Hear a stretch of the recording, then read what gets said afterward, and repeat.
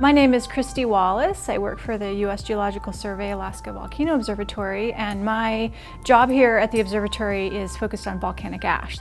In Alaska, the primary hazard from our volcanoes is volcanic ash. So we spend a lot of time processing samples and trying to better understand our explosive volcanism in Alaska. This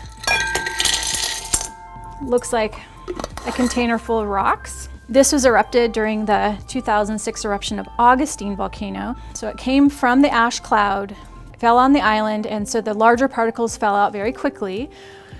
Whereas in that very same cloud that was carried from Augustine Island over to Homer, you have this material. So these two samples are the same. They're the same cloud. This material fell out quickly, and this one fell out much further away, but they're the same stuff. This is just pulverized rock.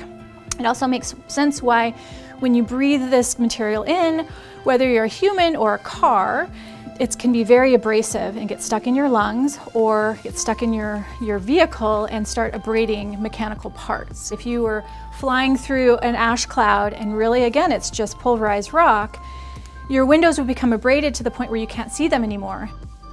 Generally in Alaska, most of our ashfall events are relatively minor, and from the Bogoslov eruption, we don't expect more than minor to trace amounts of ash, and so major impacts are not expected to infrastructure or health. So still the main hazard from ash from Bogoslov is to aviation.